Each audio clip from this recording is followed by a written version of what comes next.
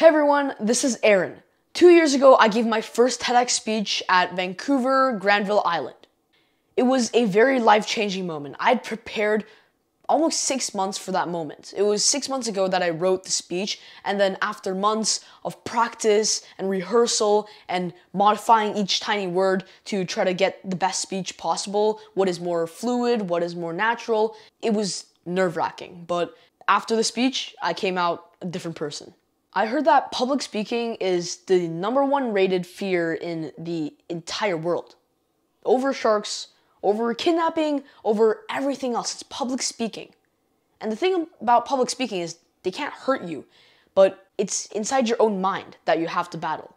And that's what I love about it. It's challenging yourself. It's disciplining yourself to give a speech in front of a huge crowd, in front of a huge audience. And once you do it in front of maybe even like 80 people, because I've given speeches with bigger audiences, but after you give 1, 2, 3 of those speeches, you're just so much more natural with crowds, in your class, in your workplace, and everywhere in life. I mean, come on, we're humans, we're living in societies, there's probably millions of other people in your country. You're gonna have to talk with them, give speeches.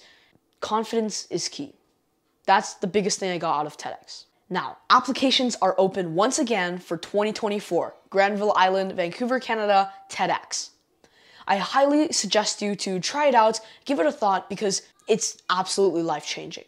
You're not just reading a book about public speaking, you're not even taking a course, but the most important thing is actually giving a speech, taking the information you know, making it into a speech, practicing, and giving it. Not only that, but it's extremely inspiring, and you change people's lives with that speech.